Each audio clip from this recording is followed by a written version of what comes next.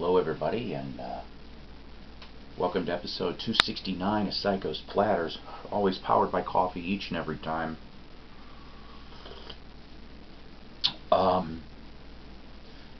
think I am going to title this episode Tribute to My Dad, A Royal Affair. I'll explain why sort of in a second here. I'm sorry, but I haven't had a video come out in a couple weeks. The last couple weeks have been kind of something else. What I wanted to start the episode off with is that as of Friday morning, July 12th, 2019, my father, Jerry, passed away at age 74 of cancer. I am very grateful that he is not in pain anymore and he's in heaven. I'm also very grateful that I was able to go and see him in May. Something inside me told me to, and I'm glad. Sometimes I like listening to my inner voice or intuition or whatever it is. Most of the time it's good. But I got to see him, and I had what I would call closure, nice closure. I got to say what I wanted to say, and he got to say what he wanted to say. And because I was, I was there the weekend of Mother's Day, I said, well, you know what, since I'm up here, we'll do Father's Day early. So I got him a card, and I got him, he collected clocks. I got him a small clock. He was happy but tearful. I was too. And so kind of what I want to sort of talk about for a minute or two, if that's alright with you, is his the music he liked. Now, he's a little bit more mysterious to me, as opposed to Jessica, my wife, my late wife, who I knew a lot of her stuff. My dad, Jerry, sort of not so much. He came into my life at 8 years old. I was 8 years old, not him. And he took on a job that I don't think most people would have done. He helped to raise a kid that, in essence, wasn't his own. My real dad left when I was 2 months. And so, you know, he had no instruction manuals to raise this slightly obnoxious, precocious 8-year-old. But he did a hell of a job. He did. We had our disagreements. We did. But I also remembered the good times too. And there was. So music-wise, though, with him, I really did not get to know a lot. I know that him being of Irish nature, he loved the Irish songs. He did. I seem to recall, at one point or another, he had the Clancy Brothers. I remember hearing about them. He also liked the Irish Rovers. The Unicorn Song, I remember that bit. Kathy Emmer likes that tune too. And he liked Ricky Lee Jones.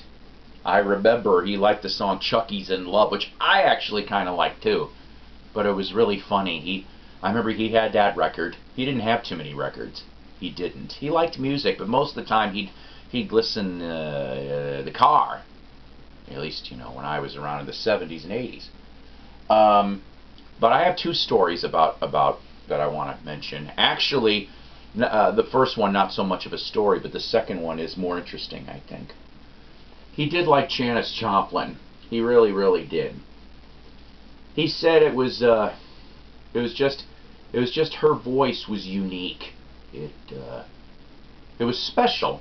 That's what he said. He told me that. It was special. So, I remember buying him Janis Joplin's Greatest Hits a few years back for Christmas. And he really liked her. And then I got a Beatles story for you. Now, my dad was a naval man. He was in the Navy, and he went to whatever naval boot camp. I want to say Bethesda Naval Base in Annapolis. I don't know if I'm getting this right, but it's supposed to be near Washington, D.C., okay? So, he distinctly remembers, because he was either getting out or he was going on leave or something. And he said, Paul, he goes, I remember hearing the Beatles' I Want to Hold Your Hand on the radio, on the transistor, or whatever it was. But he kept insisting that it was late 1963. And I'm going, you know, and I didn't know for quite a while. I kind of thought I didn't want to think that his memories were a little off. Turns out I was off. I did a little research. And it turns out that Washington, D.C. did play I Want to Hold Your Hand in the last week of December of 1963, because that was when technically the 45 was rush released. And if I remember correctly, it was like December 28th or December 29th, 1963. It came out, and Washington, D.C., whatever radio station it was one of the first radio stations in the country to play that song. So in essence, my dad got to hear the Beatles before most people did on the radio. And I kind of thought that was a cool-ass fact that he got to hear that, along with whoever else was listening at that time. So, I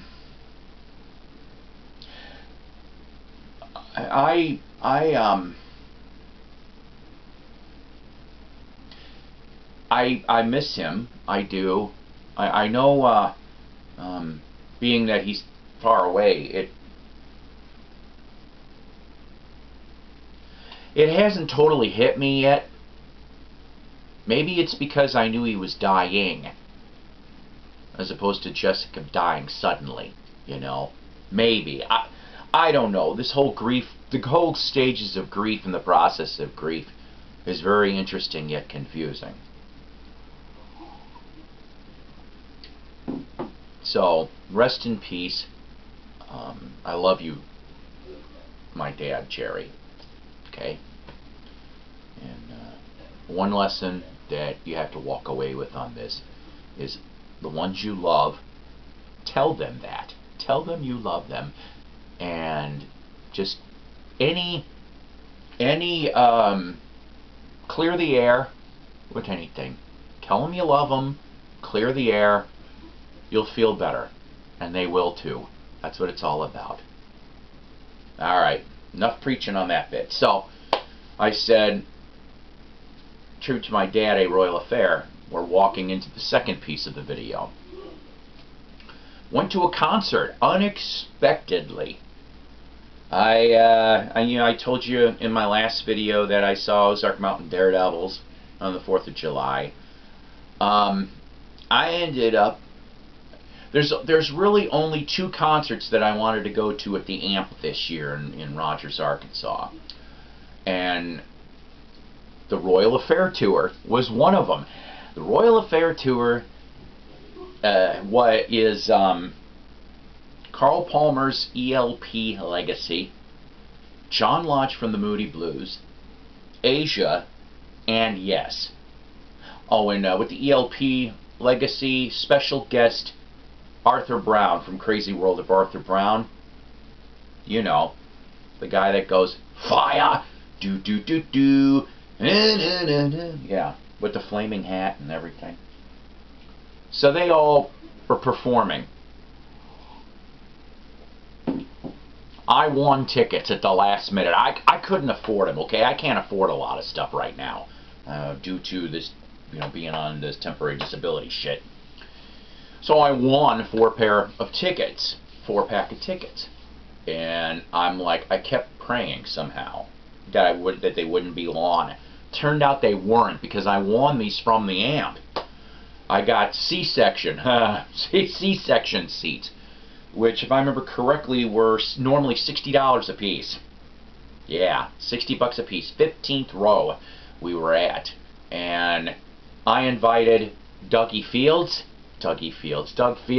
sorry, host of the Vinyl Grotto, aka Dougie Fresh, to come along with me. We had other people that were supposed to go to the concert, but they got sick or were busy or something like that, so it was just me and him. So, as I am a vinyl nut,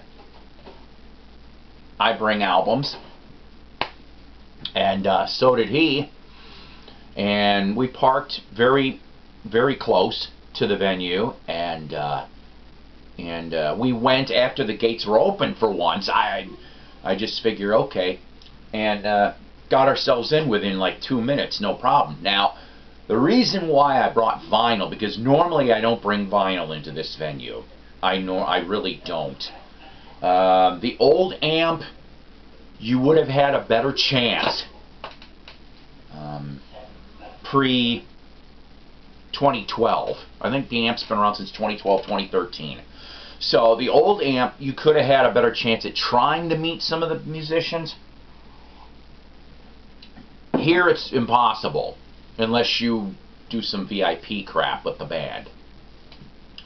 So I heard a rumor a few days before this that one of the bands was doing a meet and greet on this tour, every stop. And I'm going, but I couldn't figure out who it was, verified. So I didn't lay all my eggs in one basket. I brought vinyl from each on the tour stop. So we get in there, and the first surprise, we're by the merch, looked at the merch. They had a lot of nice merch. But next to the merch table was this with this other tent, and it had artwork, Roger Dean artwork. And if you are a big fan of Yes, Asia, Uriah Heep, I think, had a little bit, Gentle Giant, tons of bands, tons. Roger Dean has been an iconic record album cover artist for over 50 years. This man's work is impressive. Sometimes, for me, jaw-dropping, honestly. Well, I went off and I'm looking through this stuff, and I gotta confess, the price range, I don't recall seeing anything cheaper than $400. I could have been wrong, but I did not, see anything under $400. It went from like $400 to $6,000. And I think the $6,000 piece was a very beautiful representative of the album cover for Yes's Tales of Topographic Oceans, which I love. I love all the Yes covers he's done. Well, I brought some Yes vinyl. So did my buddy, Doug. And I saw there was another table next to the tent. And I didn't know who Roger Dean looked like. But something told me, and I'm like, come on, let's go. Well, I have a feeling about this. And so sure enough, I went in front of him and I said, "Are you?" And he turns and says, "Yes, I am." So I shook his hand, told Mr. Dean how much I love his artwork. And to me, honestly, he's the #1 rock album cover artist of all time, to me anyway. Maybe followed by Frank Frazetta and Ken Kelly, and then there's a handful of other ones, okay? But Roger Dean's work just stands out. And so he was gracious enough to sign he autographed, I don't know if you could see it, silver Sharpie, the glare might be strange. He signed Classic Yes. He signed, actually, one of my favorite Yes albums, Drama. Yeah, it is the only album that does not have John Anderson in the lineup from the 70s heyday. And lastly, Asia's first album from '82. Man, oh man, I told Mr. Dean, I said, I bought this album the week it came out, and I was 14. And I stared at this damn thing. I said, this is just such a piece of work. It's such beauty. And he thanked me, of course. But to meet Roger Dean was just very, very cool. So, this is also going to be a concert review too, okay? So, we get to our seats, and I notice it's not full. Now, I've been to a lot of AMP shows. The AMP can hold about, I'm told, 7,500, maybe 8,000 people if you shove them in the lawn. You're not allowed lawn chairs. You shove them all in the lawn like cattle, which I always hated that. I can't do lawn anymore. I stopped after Steely Dan and Bryan Adams. I said I can't do lawn anymore. It was screwing up my back. So I have to have seats all the time. That's just how I am. So even the lawn was over half empty. And I was just sitting here going, and I turned to Doug, I'm like, this just don't seem right. Every concert I've gone to has been an, excuse me, a near sellout. Honestly, Kiss, Ringo, Steely Dan was pretty close. I remember it was like 3/4 at least for Dan. And I'm just sitting here and I'm going, what the hell's going on? And not many more people showed up. You know, oh, there's always these concert people that don't show up for the opening acts and they just decide to waltz their ass in like an hour into the show because all they give a shit about is the main band. There wasn't that many of them either. So what it was it was like a taster. ELP Legacy was 5 songs, John Lodge was 7, Asia was 9 tunes, Yes got 12 songs. Carl Palmer's ELP Legacy, Carl still got it. Oh my God. I know he's in his 70s. I think he's in his early 70s. And he just played the hell out of those drums. My God, he was insane. He was a madman. He was a madman in those songs. I'm not going to give you the whole set list and stuff, but like Fanfare for a Common Man, Hoedown, he did. It was really, really good. He had some excellent musicians with him too. I'm sorry I can't pronounce Paul's last name because it's just very long. And for the life of me, the bass player, I'm sorry, the first name I don't remember, but the last name was Pistorius. I'm going, wait a minute. Is this Jaco's kid? Because, I mean, the guy was going way... I'm like, that'd be neat if it was Jaco's kid playing bass for Carl Palmer. So, and then Arthur Brown came out. He did 2 songs. Can't remember the one song, but he did Fire. Of course he did Fire. And so he guessed it was kind of neat that he was on the 2 tunes. And afterwards, Arthur got up on the microphone after the 5-song set was over and said, hey, he goes, after Asia's set, some of us are going to be doing a meet and greet at the merch tables. I'm like, yes. I'm like, and Doug was happy. I was happy. I'm like, good. And they mentioned a couple of the musicians. So we go into John Lodge's set. 7 songs. I don't honestly recall him introducing the musicians he had, but they were the musicianship in this whole entire show was excellent, without a doubt. Okay, all of the bands. And so Lodge gets there and he plays 6 Moody Blues songs and I think 1 song from the Blue Jays album, him and Justin Hayward's album. Okay. I remember Legend of a Mind. I love that song, aka Timothy Leary. But that one, and then a couple more. He finished off with I'm Just a Singer in a Rock and Roll Band and Ride My Seesaw. That was the last of that. And by the way, changeover times were very quick. It was maybe 15 minutes at the most between acts, which I'm like, I wish it was like this all the damn time. Seriously, because most of the time it's 30 minutes or more for people to get change out. It's ridiculous. So we get from John Lodge, then Asia comes on the stage, okay? Asia's lineup technically is this. You've got two original members. You've got Jeff Downs on keys and Carl Palmer on drums. Billy Sherwood, who of course is in Yes now, taking over for the late Chris Squire, plays bass.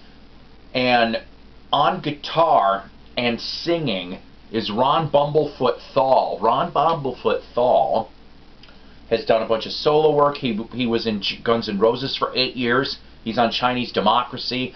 And there's a new band called Sons of Apollo, which go check that out. I think you'll get a kick on that. But he was doing this Asia tour, and so like I said, there was 9 songs to the set. They played the hits. Well, they started out with Go, and then went into Don't Cry.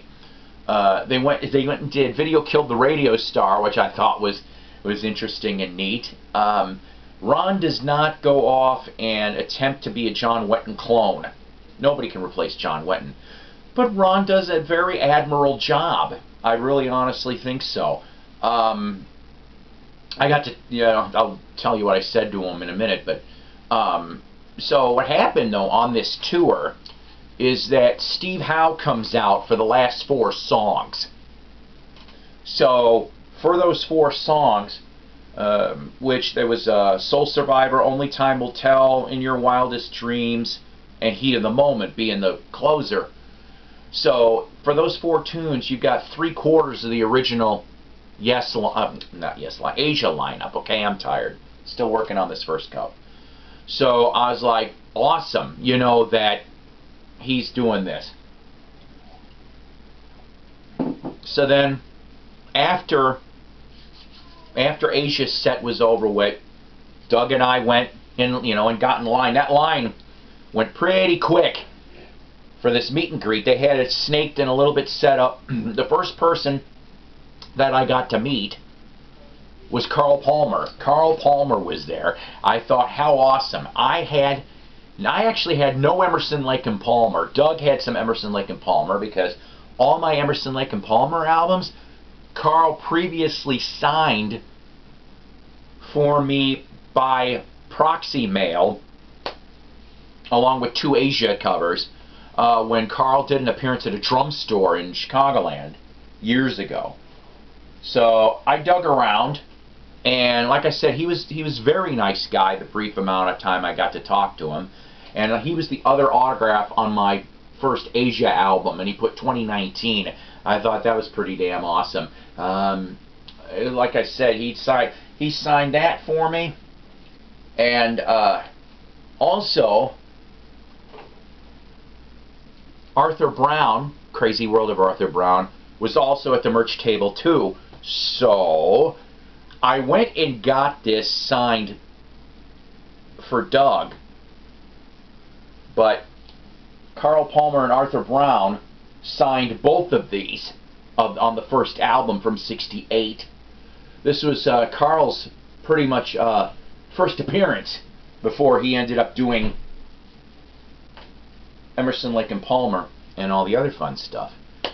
If I remember correctly, I think he played it on an Atomic Rooster album too. I tried to dig for that, but no such luck. Crazy World of Arthur Brown, he's got a new album out. Go check it out on his website. Bumblefoot, Ron Thal, he has a new solo album too, if I remember correctly, and Sons of Apollo have got a new album. I met Ron. He was interesting. I got to talk to him for a couple minutes. And of course, I'm on their Facebook pages, and I actually suggested, I'm like, hey, you think your Asia's going to do a new album with this lineup? And he actually said he's not sure, but he's intrigued. That's what he said to me. So who knows? Maybe we will get something in the future. I'd be kind of curious to see how post John Wetton lineup this is going to be. So the last part I want to talk about, some people are either going to agree with me, some people are going to get pissed off. Either way, I'm just telling you how I see it. This is an honest assessment. Now, I like Yes. I do. I like the old school Yes. The first time I think that I ever got anything from them, oh, jeez, it was either Going for the One or Tormato. That was the first Yes album, brand new, that I got. And I just liked it. I dug it. I like prog rock. I don't like all of prog rock, though, okay? I played Gentle Giant's Octopus, and it drove me nuts. I don't like it. I tried to give it another listen. Just too busy. I hate things that are too busy. So, so when Yes started their 12-song set, 9 regular and then 3 encore, I'm like, okay. Now, the thing that I thought was a little weird was, here's your lineup, okay? So you got John Davidson. John Davidson's been with them for 8 years. Alright, so he's been there for 8 years. Steve Howe, classic Yes member on guitar. Billy Sherwood, who has been in the Yes world since the 90s, on bass, of course, taking over for Chris Squire. Jeff Downs on keys. And on drums, it's been double duty type stuff. Jay Schellen, if I remember correctly, Jay Schellen was in Kingdom Come. I think I've got this right. And Alan White. Now, on that stage, I'm a weird stickler person, okay? I do like musicianship, but for most of the show, Steve Howe was the only classic lineup member there. Alan White was relegated to 2 songs. He ended up doing America, and they did a cover of Imagine in the encore set. The rest of the time, he shuffled off stage. By the time the 3rd song of the 12-song set happened, people started leaving. And I'm not talking about onesies, twosies. Bunches started leaving. And I'm going, okay. And I'm like, why? What the hell's going on here? Now, for some of them, they had little kids. I'm assuming, you know, they're going to be bored. They're going to be bored. You know, it could be any reason. But there was a lot of them that just left. And it kept getting that way through the rest of the show. And I'm not going to lie. By halfway point in the concert, I got bored. I don't think I ever got bored in a concert before. I think maybe half of it was because some of the material I didn't know. They did play a handful of more newer stuff, you know, non-Anderson tracks. And yes, I like Yes with John Anderson, okay?